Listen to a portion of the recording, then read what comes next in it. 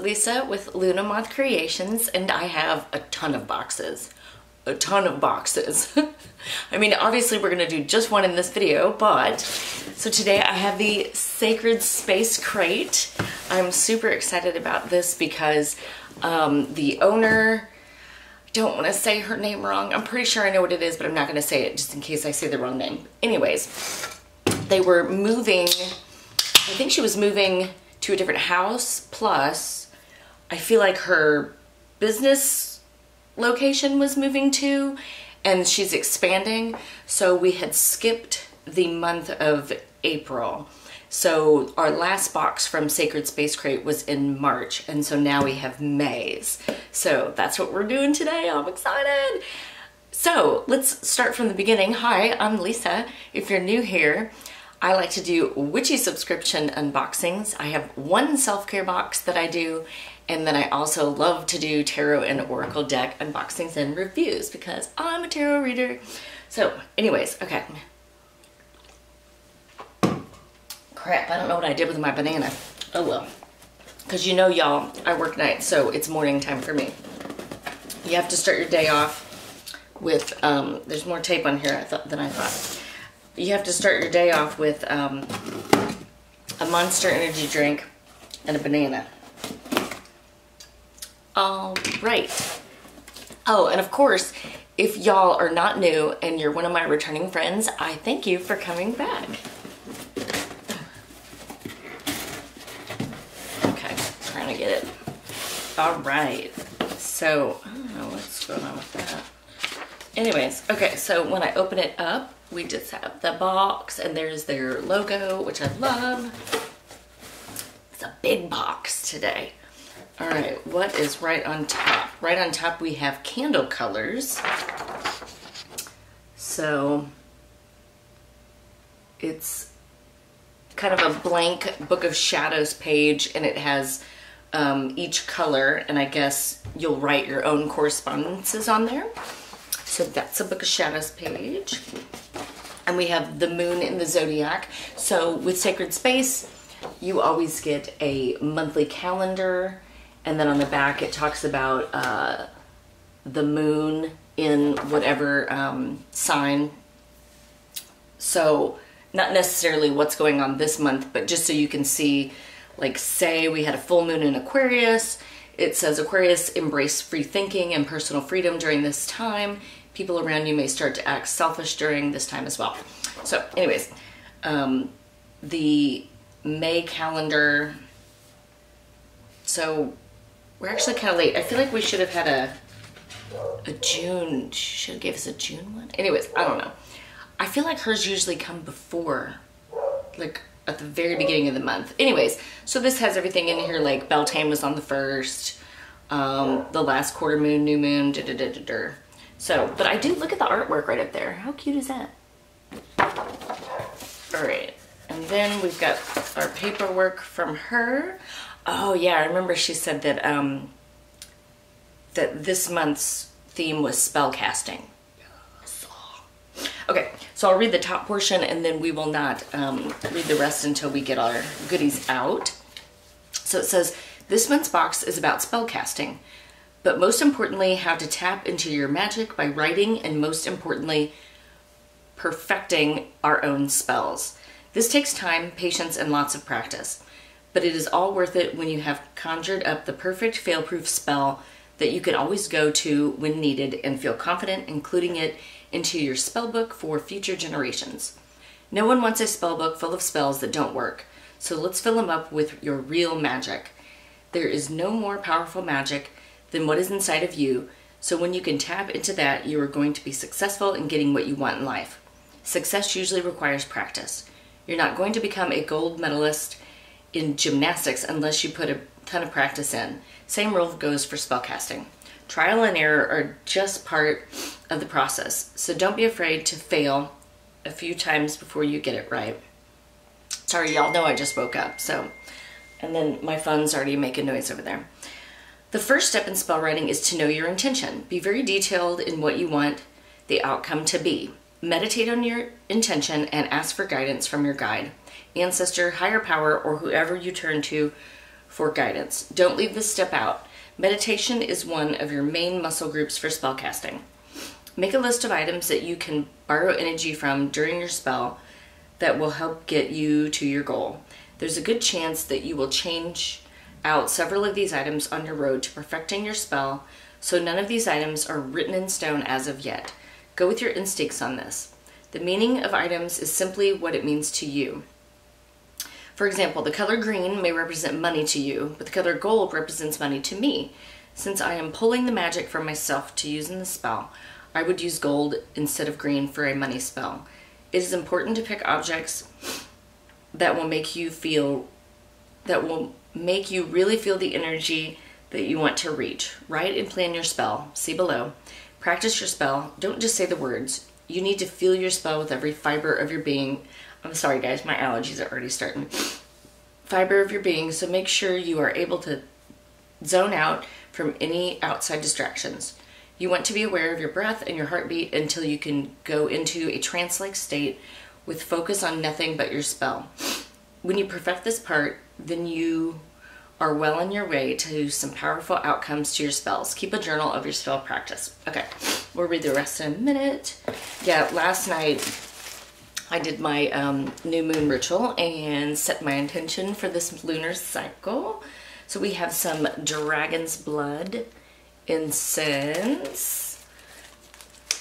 Dragon's blood is so yummy.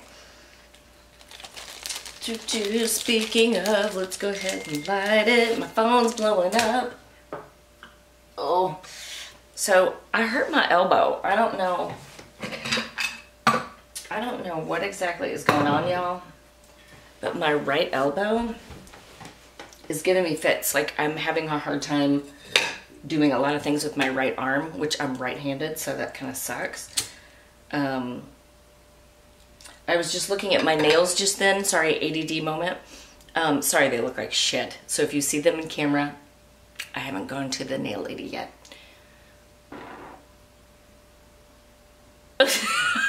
Did y'all just see that? That did not want to burn out. Okay. Set this back, because otherwise I'll probably catch my hair on fire, and that'll be fun for y'all to watch. So I'm gonna grab my phone because it keeps dinging, and you know, if it's something important. So talk amongst yourselves. It'll be 2 seconds. Okay, I'm back. Did you guys see my LuLaRoe leggings?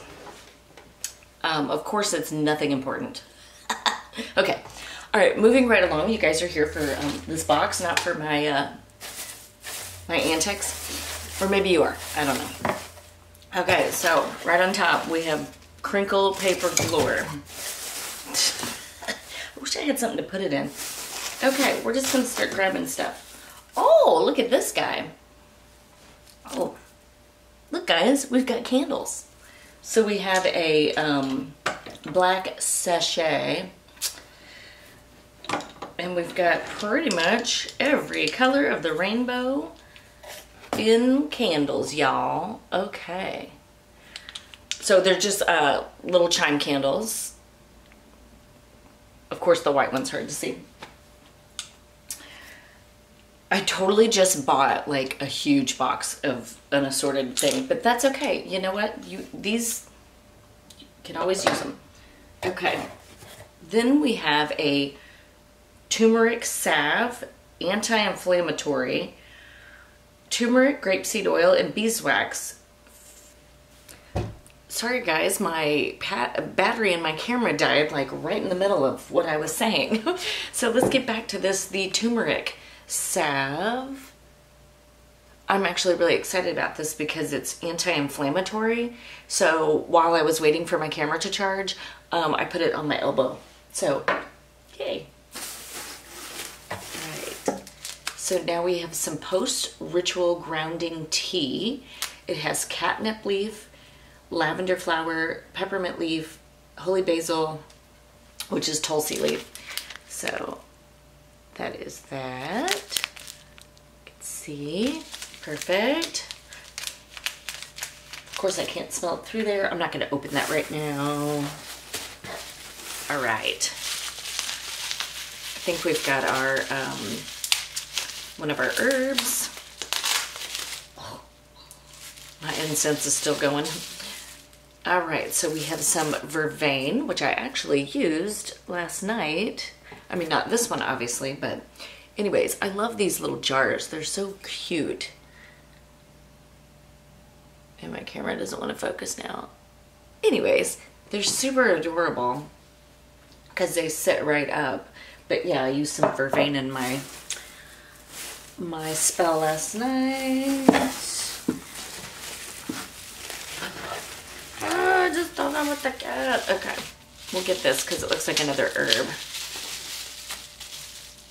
Protection Circle Casting Salt. Nice. There's that. You guys see? So there's just some little herbs in there and salt. Super awesome. Okay, we have this black velvety bag. It feels like there's a wand in here. Oh, let's see if I can get it without breaking it. Fun! So it is like a gold color and with black. Let's see if we can see. How fun is this? Again, I have to go like this just so you guys can kind of. There we go. Cool. Okay. Did it work? I have another one right here that looks extremely similar. This one's, it's black and it's got like a, it's kind of hard to, I can't, whatever. Anyways, you guys see it. So this is one that I already own. I've got like a couple wands, but anyways, ding. Cool. And then we've got our pretty bag to put it in. Okay, I think there's only one thing left. Let's make sure. Nope, there's, okay, you didn't see what I just pulled out. I figured there was a crystal in here. So we have a small sachet. And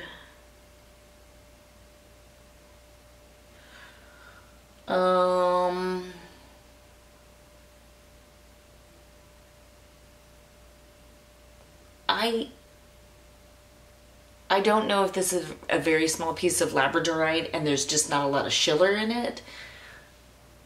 So this is my little guy.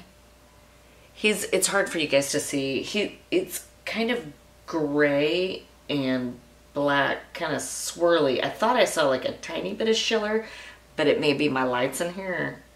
I'm just making that shit up. I think I see it. I don't know if you guys will be able to see, but I thought I saw some in there.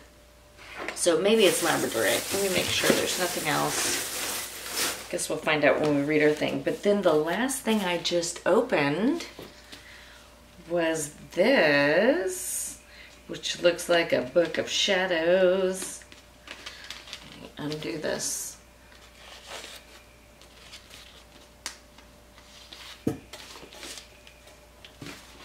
Okay, maybe that's attached.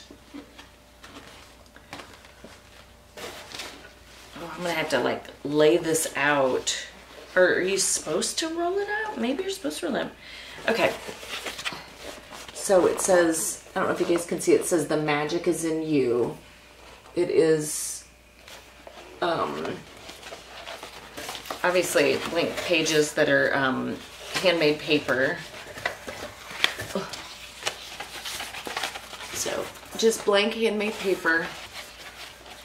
I don't know. I wonder if you just, I don't know if you're supposed to roll it up or if you're supposed to just, you know, fold this over. Maybe you're supposed to roll it up. I mean, because it does have the thing. So maybe that's how you're supposed to do it. Maybe it'll tell us in the paperwork. So anyways, yay. A handmade Book of Shadows. Okay, I'm just gonna keep it rolled because it seems like it, I mean, obviously it's been that way, so it wants to do that. Okay. We're gonna roll it back while you guys sit there and watch me. You are so bored right now, unless you like my singing. Nobody does. My kids always tell me to stop. Okay, let's move this out of the way for a second and find our paperwork. Custom Leather Spell Journal. This beautiful, genuine leather journal, are custom designed so that they are exclusive to subscribers to this box. I chose the words, "The magic is in you," that is on the front cover so that you will always be reminded where the magic lies. I've always admired these long leather journals that roll up and stack on a shelf, so I'm so excited that I was able to design one for you to use in your practice. Cool. Okay, so that's what we're going to be doing. It will sit up somewhere, so I can just pull it out. Where did we go? Don't worry about the shape when you unroll the journal. Lay it flat on a table, and after a day or so, it will flatten out by itself so that it will be easy to write in. Okay, maybe I should do that. This journal is for writing your detailed spell work. Make sure to draw out your layout of your spell circle in detail. Include any objects, herbs, candle color used, etc., along with any words, chants you are using to draw out the magic. Include date, day of the week, and time of day you perform the spell, moon cycle at the time that you cast your spell. Include anything else that would impact the environment and energy of your spell. Give your spell a deadline for your outcome to come to fruition. Write the outcome. If you didn't get the outcome you asked for, then meditate on what needs to be changed, tweaked to the spell. Start from the beginning and continue to tweak the spell, using your instincts until you receive the outcome that you intended to have. Oh my God, I'm so itchy. Don't worry about using too many pages for one single spell. It's better to use the entire book on one spell and get it perfected so that you can transfer your final spell to your personal Book of Shadows. Once you get your spell perfected, it's a good idea to practice a spell to reverse the effects of the spell just in case it's needed. Practice this every day and you will become stronger at spellcasting, and your next spells will require less time to perfect. If you are a beginner at spellcasting, then start with a very simple spell. Work your way up to the more complicated spells. Even though I transfer my final spell into my Book of Shadows, it is important to keep your spell journal so that you have all the outcomes documented, and so you and your future generations can reference back to them for future spell work. Fabulous. Custom wood with hand-sewn protective bag. Custom wood wand with blah, blah, blah. These handmade wands were custom made exclusively for this box. No two will be exactly the same since they are handmade and hand-painted. These wands are made from bamboo. It was important to me that they are made from an earth element as opposed to all the resin wands that are so widely available. Spend some time sharing your energy with your wand after you consecrate it. Your wand should become an extension of your energy. Never let anyone besides yourself handle your wand because you only want your energy attached to it. Use your wand to cast your circles before your spells and rituals. Imagine a light coming out of the end and draw your circle clockwise to close it, going counterclockwise to reopen the circle. There are many ways to use your wand with your practice, so use your intuition and let it guide you. My entire family coven pitched in this past month and helped me make the protection bags for your wand. Oh, how cool is that? So there's a lot of magic attached to it. Store your wand in these velvet black bags while not using to protect it from outside energies. Then we have our spell candles. This month, I wanted to include several different colored candles so that you can work with the different colors in your spells. Since starting this business and having such limited time to spend on spell work, these chime candles have become my favorite candles to use. Same. They are large enough to carve names or desires on them, but small enough to speed up the spell. Use your own instincts and intuition when deciding on a candle color to use in a particular spell. And then we have our spell candle journal page. And it says, the journal page is for your reference. It is important in spellcasting that you use energy that you connect with. Hold each colored candle in your hand and write down what energy you are receiving from it. For example, for the green candle, I would write money, move forward, earth, jealousy, etc. Anything that I relate to that color. Use this sheet as reference for your spell writing and spellcasting. Then we have our vervain. Verbena officinalis, also known as the enchanter's herb, has a long association with magical and spiritual practices. Going back in time to the ancient Egyptians, Greeks and Romans, as well as the Celtic Druids. Vervain's primary role was to protect believers against evil spells or negative energy and to purify sacred spaces such as altars, ceremonial implements, temples, and private dwellings. It's been used for centuries in love spells and in a variety of potions. It is also hung in the home to protect against weather. Vervain brings peace to the home when sprinkled around the house, and when fresh sprigs of vervain are placed on the dinner table, the conversation will remain calm and non-confrontational. Charms can be made of vervain to attract money, and when used in a dream pillow, it brings dreamless sleep. The juice of the plant is said to awaken psychic ability, and a sprig placed in the cradle will grant a baby a lifetime of wisdom and happiness. Awesome. An old myth relates that vervain can determine if a sick person will live or die by placing the plant against the patient and asking them how they feel. Positive answer will lead to a positive outcome, yet a negative answer may lead to a poor one. I chose this herb for this box for its versatility in spellcasting and for its high vibrational energy. Very nice. Then we have our protection casting salts. This is not your typical black salt because it is made with lavender and salt, but it is a great recipe that is very effective in protecting your spells if you need to step away for any period of time. When you are working on perfecting a spell, it can take days, months, and sometimes years to perfect it to your liking. Therefore, you may not want your spell area disturbed. You can cast a circle of protection casting salts around your spell work area until you return. Make sure to open your protection circle by removing your salt when you're ready to work with your spell again. Lavender is not only one of the most protective herbs, but it also triples in magic when it's with its grounding and intuition enhancing abilities. Oh yeah, I was wrong about the crystal, and I'm not surprised. It is a larvicite. Larvicite is, my God, that dog will not shut up, I'm sorry. Larvicite is attuned to the root and third chakras. I think I have some larvicite. Mine have a little bit more, I think it looks a little bit more greenish, but I could be making that up, but I'm pretty sure I have a larvicite. Attuned to the root and third eye chakras, making it a very valuable stone to use in your pre-spell meditation. Larvicite is also very protective, as well as a great grounding stone. I'm like talking louder because the dog is barking.